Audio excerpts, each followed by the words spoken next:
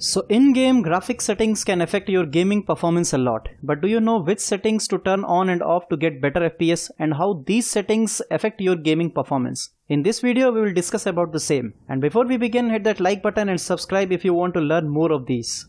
So hey guys, it's Vijay from HP Games. Today we will learn about some of the in-game settings and we will see how much blood they can suck out of your GPU if turned on. Tweaking these settings properly may give you a nice boost in your FPS and good gaming experience too. So without delay, let's begin. Our first contender is Ambient Occlusion. This is responsible for handling of shadows in the game. You know that every object creates a shadow based on its size and light source, and also affected by other object shadows too, if it falls under it. So Ambient Occlusion manages the shadow to make the images more realistic.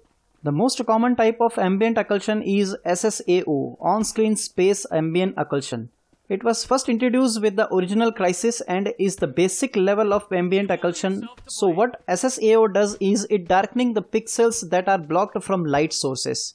Next type is HBAO, Horizon Based AO, or HDAO, High Definition AO. Both are same. HBAO belongs to NVIDIA and HDAO to AMD. So it does the similar job as SSAO, except it repeats those steps more time, results better overall effect of shadows. But at the same time it takes up lots of juice out of your GPU, resulting drops in FPS.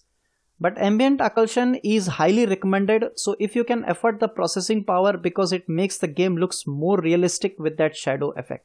Next is field of view. Field of view is the angle at which you see the world through the in-game camera.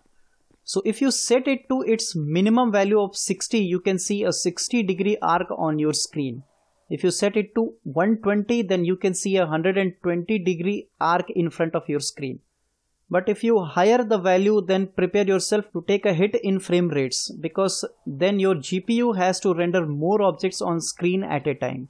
So probably the best setting is 90-degree if you are struggling with frame rates. Next is our old friend vsync, or vertical synchronization. What it does is it reduces the screen tearing. It's caused by frame being written to the screen before the previous frame is finished. Every monitor has a refresh rate, that's the number of frames it can display in a second. You also have a frame rate that your graphic card is putting out of the monitor. If you have a 60Hz monitor, it's capable of displaying 60 frames a second. But if your graphic card is putting out 90 frames a second, then that can cause screen tearing. So vsync fixes this by restricting the frame rate of the game to be the same as the refresh rate of your monitor. So if you are observing any screen tearing on screen, then switch this on or else turn it off.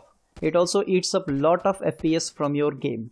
Depth of field. It gives you more focus on object player is focusing on. It does that by blurring out the other object which are out of focus. Like when you are trying to snipe something, it will blur other out of focus objects to give you more clarity. It's having very little effect on your frame rate, so you can switch it on. Next is anti-aliasing. Everything you see on your screen is made up of pixel, which are small square block of color. But because they are square, it means they only have horizontal and vertical edges. So if you do a horizontal line, you get a nice smooth edge. Similarly with vertical lines, they are very smooth. But if you get a diagonal line, it looks jagged along the edges. That's because you are trying to make a diagonal or curved edges with something that only has horizontal and vertical edges. What anti-aliasing does is blends the color around those objects to look more smooth images, but it comes in with great cost because your GPU has to render all those extra pixels to look more smoother.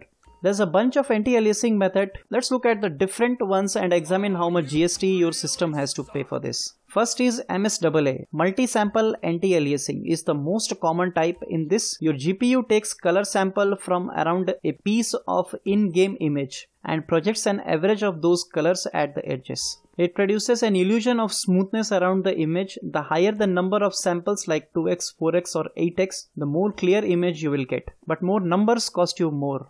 Next is FXAA, Fast Approximate Anti-Aliasing, is a blanket approach, means it applies to a whole scene after it has rendered. And it's very efficient and you will get a better frame rate than MSAA, but it results in a blurrier image overall.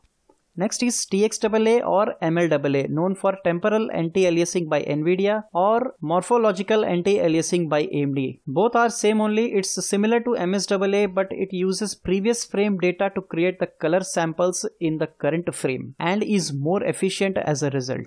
Next is SSAA, super sampling anti-aliasing. What it does is it actually scales down your resolution than actual. Means it gives instructions to your GPU to work on a higher resolution than it's going to display to its screen. So if your monitor is of 1920 by 1080 and user sets super sampling to 200, then your GPU is actually going to double the resolution, so the graphic card is going to be working at 3840 by 2160. When you double the resolution, you make the pixels 4 times smaller than the same image. Results a lot more detailed, crisp and smooth image. But you have to pay higher cost of FPS if you apply the same. Next setting is texture filtering or anisotropic filtering. It applies a texture over the object of the game. Example, if your game renders a wall, it makes a texture of concrete and map that to the wall to make it more like concrete wall.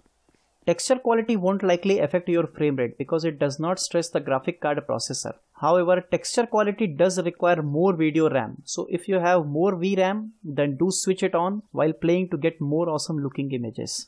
So I hope you understand some of the basic settings and when to turn them on and off. One more thing you can do is download NVIDIA GeForce Experience.